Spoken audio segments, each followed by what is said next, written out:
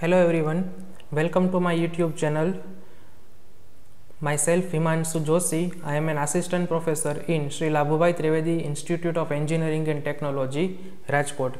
Today I will give you a guidance regarding how to do guide change request on GTU PMMS portal. So let's see the step-by-step process to change internal guide on your GTU PMMS portal.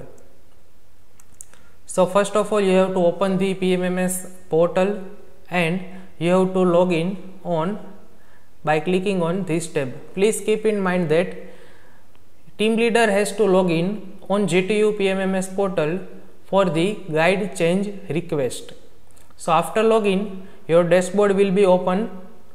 Now to apply the guide change request, student or team leader has to click on student, action approval and manage, student and team activity approval, and click on request to change internal guide.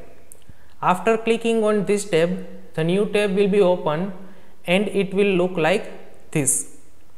Over here, team leader has to select current internal guide. After that, he or she has to select their new guide from the guide list and apply the comment. Suppose let me write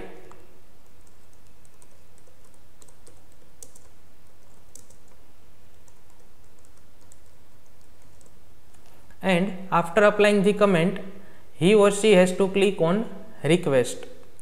After clicking this, your guide change request has been sent to your HOD and your HOD will approve the request. After that, your new guide will be replaced by your current guide.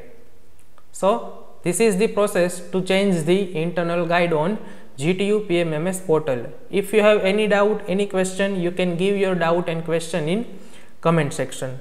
Thank you very much.